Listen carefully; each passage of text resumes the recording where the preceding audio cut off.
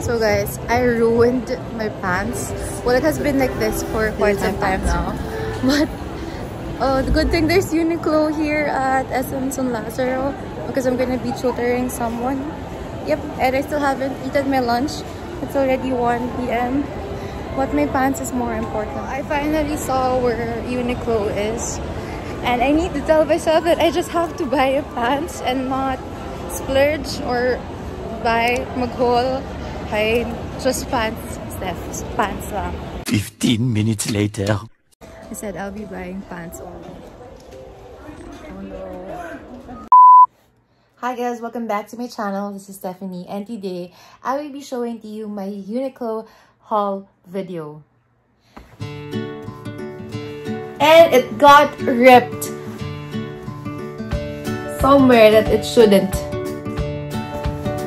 So medyo nahiya ako, na medyo na-conscious ako na baka while commuting, baka mamaya or habang naglalakad. Kaya I decided to buy a new pair of jeans, but I ended up buying more than of what I should. So first, ito yung binili ko. Well, Uniqlo kasi talaga, yun lang yung pants sinusuot ko. And I don't even think this is pants. Ang pants ko lang sa Uniqlo, itong ripped jeans ko and yung high-waist pants.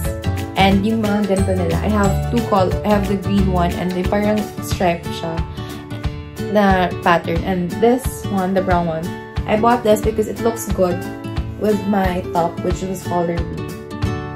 And next is this one. Siyempre, mahilig ako bumili ng same thing, different color. So, yung black. So, while I was on the way to the fitting room, I saw this blouse. And while walking, parang, bagay ito dun sa black na to, dito. Kaya ito, this one. At some point, I kind of want to upgrade my wardrobe also to make my style into something medyo na parang dalaga na hindi yung nagdadalaga na slash kid. Basta parang medyo I'm kind of aiming for a sophisticated look, but I really like wearing comfortable clothes. Sometimes I go to school wearing my bottoms like a pajama. Because if I can go out wearing slippers, I do that. Magbabayad na sana ako nung nakita ko naman to.